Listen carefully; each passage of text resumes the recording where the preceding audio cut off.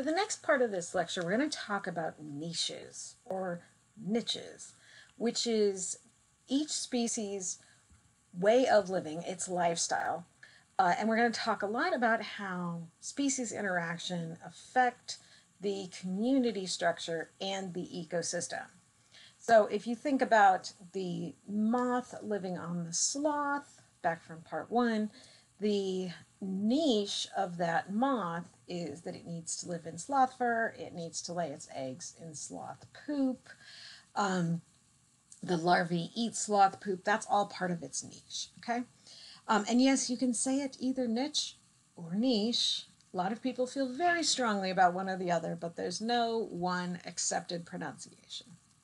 All right, so the niche of each organism is the space it requires, the type and amount of food it eats, what it eats, so what organisms consider it uses for food. Now, of course, if we're talking about a plant with a niche, then it doesn't consume other organisms. It's going to create its own food.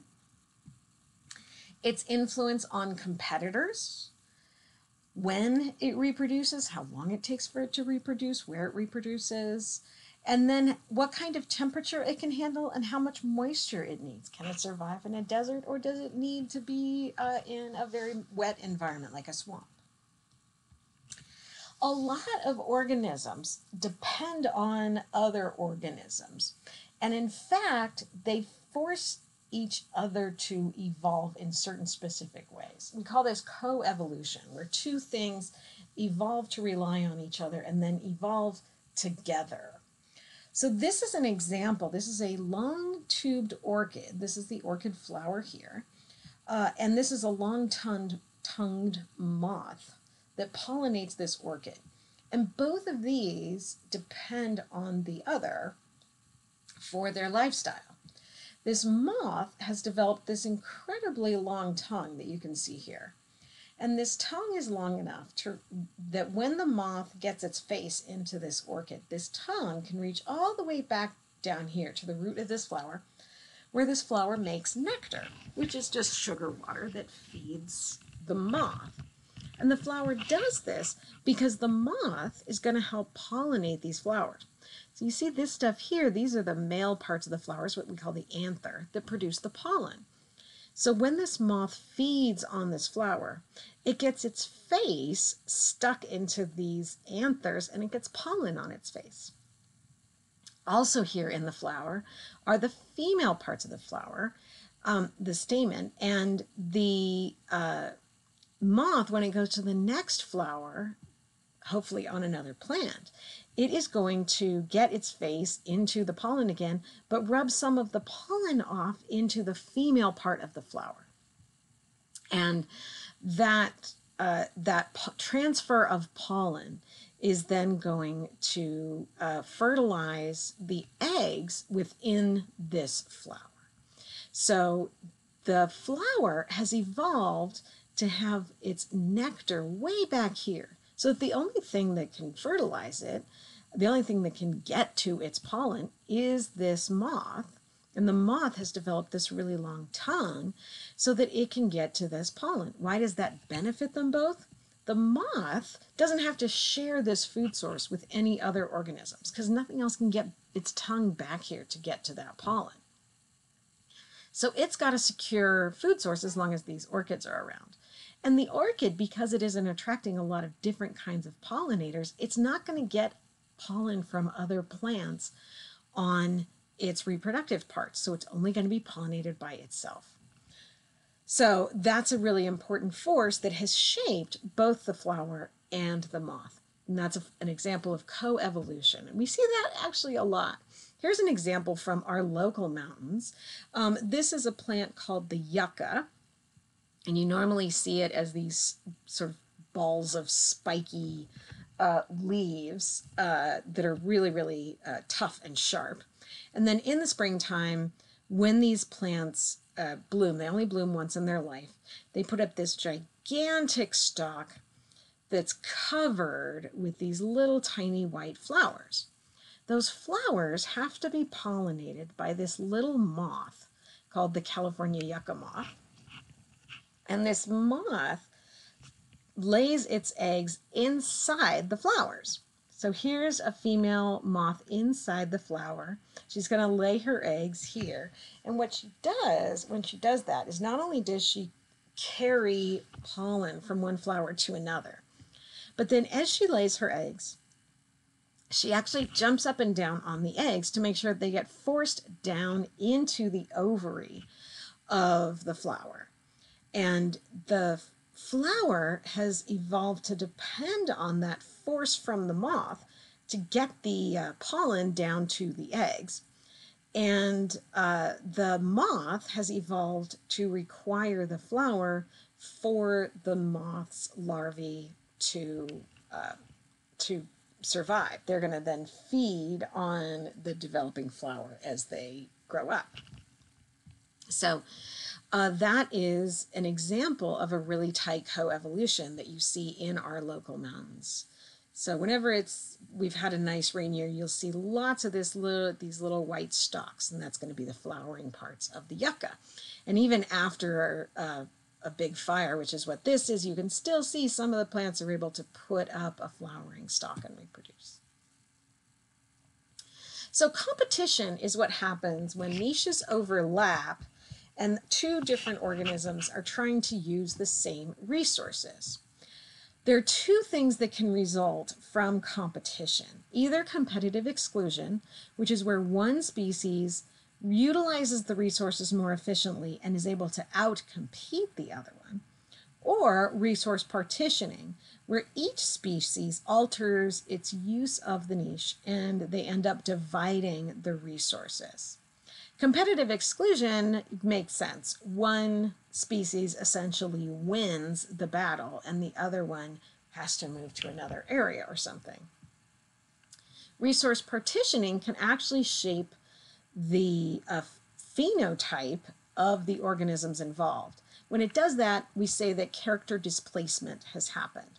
So we've literally displaced or changed the character of the organism. So this is an example from some of the finches in the Galapagos Islands. These are the finches that Darwin studied. And there's been a research group led by Richard and Rosemary Grant studying these birds for, I think, the last 40 or 50 years. So here's an example of character displacement as a result of competition. Here are these two finches, and they both sort of have kind of medium-sized beaks when they live on islands where they're the only species that's trying to eat these seeds. So they have these medium-sized beaks. They can eat the large seeds and the small seeds. On another island, both birds live. So on either of these islands, only one species lives. On the center island, both species of this bird live. When they're both competing for all of the seeds, neither does well. So what has happened is that in one species, the birds with bigger beaks were able to monopolize the bigger seeds, and they passed on that gene for bigger beaks. For the other species, birds with smaller beaks were able to monopolize the smaller seeds. So they ended up depending on the smaller seeds. So we see this species is still the same species of birds, and this species is still the same species of birds, but they look different on different islands. So they have more of a medium-sized beak on the island that they don't have to share, and then their beaks are distinct on the island where they do have to share. So if this bird, this individual bird, were to travel to this island, it would then mate with birds with this medium-sized beak, and it would pass on this gene for larger beaks. But the birds that have a medium-sized beak, they're actually going to have more food available to them because they can eat both kinds of seeds. So it might actually be better, more advantageous to have a medium-sized beak. Whereas the medium-sized beak birds on this island, they're going to be competing with these birds that can focus entirely on the small seeds, so they might not be able to eat some of the larger seeds, and so they might not actually do as well on this island where they have to share. So that's resource partitioning, where these two bird species have essentially partitioned this resource of food, with one relying on the larger and one relying on the smaller. And again, remember that these changes happen over many generations. All right, predation is a form of one organism eating another organism. I'm going to put this up in Canvas so that you can see these videos. I'm not going to play them for you right now. They don't play well when I'm trying to record. But one of these is an insect eating a mammal. Yes, that's actually a thing. And the other is a cephalopod eating a shark. So they're both kind of amazing videos. And you can see in both of these that the presence of predators can affect the evolution of the prey animals. The prey that's available is also going to affect the predator. So they're both going to shape the evolution of the other organism. There are a lot of ways that organisms have evolved to defend themselves against predation. One of those is just a physical defense, such as, in this case, these sharp spines of the Cape porcupine. It's really hard for a predator to eat a porcupine because the porcupine has these really sharp, long quills, and the porcupine can just turn its back on a predator, and it then is very hard for the predator to attack and eat the porcupine. Porcupines don't, by the way, shoot their quills into other things, but the quills do have little spines that face backwards, so if a quill gets into another animal, it'll like sort of work its way deeper into the animal. The way that predators have figured out to eat porcupines is you just flip the porcupine over and bite into the tummy side, which is soft. Chemical defenses. This is an example of a toxic frog. It's called a poison dart frog because the people in the rainforest of Central America, where these frogs live, they use blow darts to hunt with, and they coat the tip of their darts in the toxin from this frog, and it's a neurotoxin, and it paralyzes prey. So they can then shoot those poisoned blow darts at prey, and it makes the humans more effective hunters. Now, a lot of organisms that do have toxins in their body show that by having warning coloration. For example, this is a monarch butterfly, and it's orange, which acts as a signal to predators to say, I do not taste good. Now, this coloration isn't directly linked to the toxin. The toxin doesn't make the organism orange. What happens is that some individuals develop bright colors, and those bright colored organisms don't get eaten, and they can afford to be brightly colored. Okay, so it's a subtle difference. Now, other organisms may end up looking like the brightly colored organism because of chance, but that then protects the non-toxic organism. So imagine that there's a bunch of these butterflies around and a bird eats one of these butterflies. And for either the butterfly tastes really bad or the butterfly makes the bird sick. That bird is then not going to want to eat orange butterflies. So another orange butterfly gets protected, not by being toxic itself, but by looking like the toxic organism. And then another form of defense is camouflage. Now, what we're seeing here, this is a praying mantis that looks a lot like this stick that it's sitting on. This praying mantis is both prey for larger organisms, but it's also a predator. So camouflage can be effective for predators and prey. This praying mantises prey by sitting and waiting for their prey to come along. The prey doesn't see them because the mantis looks just like the plant that it's sitting on, and then the mantis pounces on the prey and eats it. But that camouflage also works for prey, making the prey harder to see as well. Other defenses, run away and hide is always a good defense. Fish in a school it's harder for a predator to see an individual fish, for example, in a school, and the fish in the school can signal to each other to run away. So it actually helps them survive. The other thing is that a lot of organisms fight back, sometimes in physical fighting, and sometimes in doing gross things that make the predator back off. For this example, a bird vomiting on an intruder, which does sometimes just make a predator say, you know what, no, I don't want to eat that, that's disgusting, and the predator goes away. So there are lots of different forms of defense against predation that have been shaped by evolution in this continuing battle between predators and prey. Now, parasitism is another form of predation in which one organism feeds off another organism while living either on or within that second organism, which we call the parasite's host. Host sounds like the other organism invited the parasite in, which didn't happen, but that's the terminology that we use. Parasites do have the ability to change the behavior of their host to increase the chance that the parasite gets passed along to the next host. A lot of parasites need to go into multiple organisms in order to complete their life cycle. So they can, many parasites have actually evolved ways to change the brain of the host to change that host's behavior. Some parasites can actually make zombies out of their hosts in order to force the host to do something that will then cause the parasite to get passed on. So there's another couple of videos for you to watch that are totally amazing. Symbiotic relationships are a really interesting a place where niches overlap.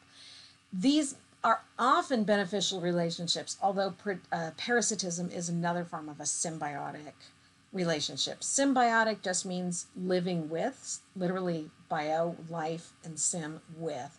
So anytime that two organisms depend on each other for life, or one depends on another, that's a symbiotic relationship. In mutualism, both species gain from the relationship.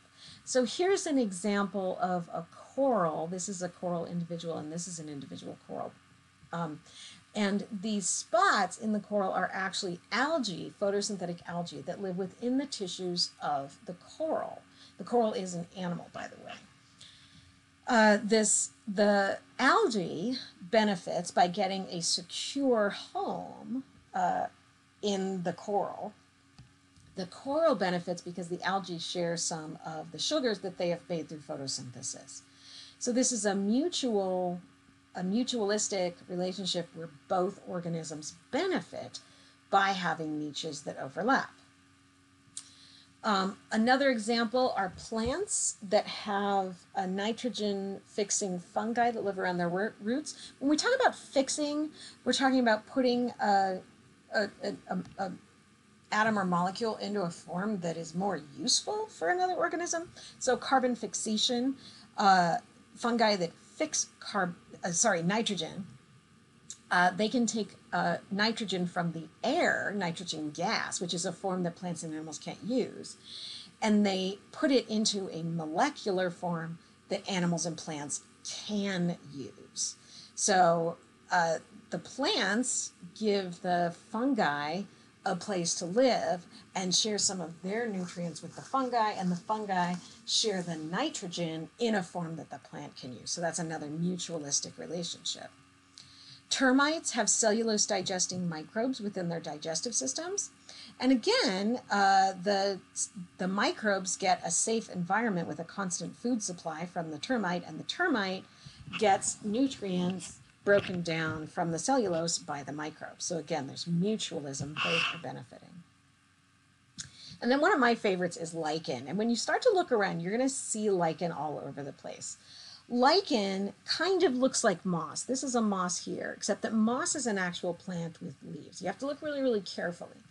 If you see something like this that sort of looks like leaves but kind of doesn't, that's likely a lichen. And a lichen is actually a fungus with photosynthetic either bacteria or algae living inside of it.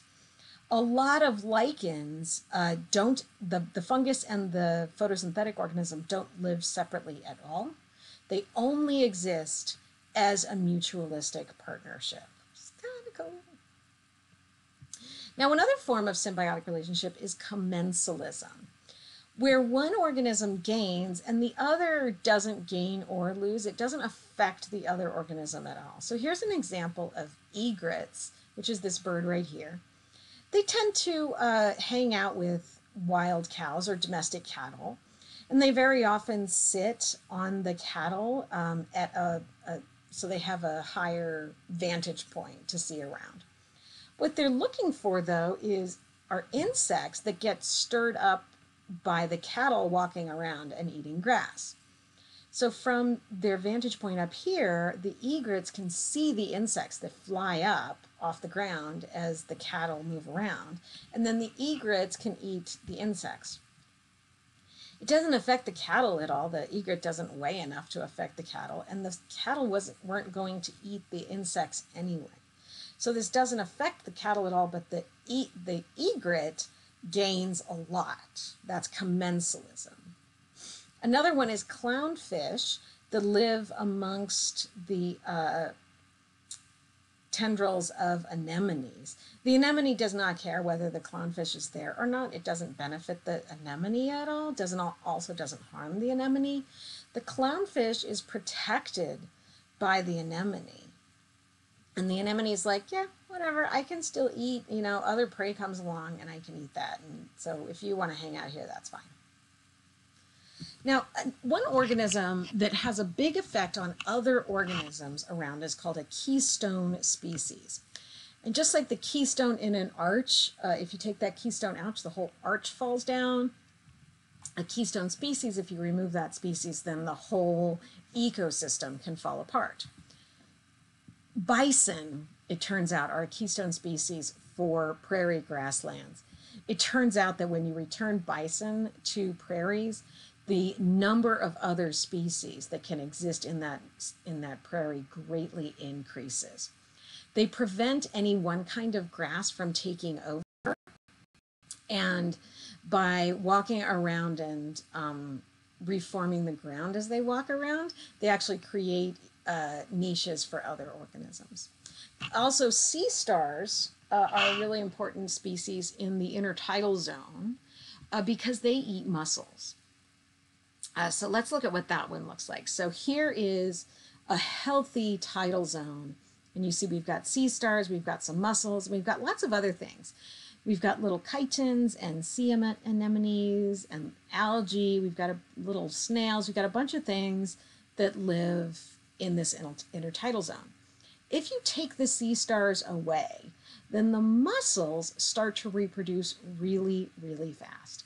And they are actually able to outcompete other organisms for space and food. They're so good at reproducing and outcompeting other organisms that they just take over. And so without the sea stars to eat the mussels, you get these areas where it's just mussels and nothing else living in the intertidal. So just taking away the sea stars takes away all of these other organisms because they need the sea stars to eat the mussels so that the mussels don't outcompete everyone else. So that's why sea stars are a keystone species in the intertidal. Another keystone species are sea otters. The kelp forests really depend on sea otters to keep the kelp forest healthy.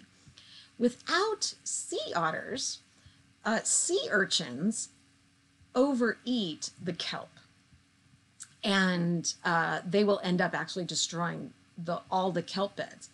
The kelp is really, really important for other organisms, such as small sea slugs and snails that live in the kelp, but also lots and lots of fish lay their eggs and live as young among the kelp because there are lots of hiding places for small fish to stay away from larger fish.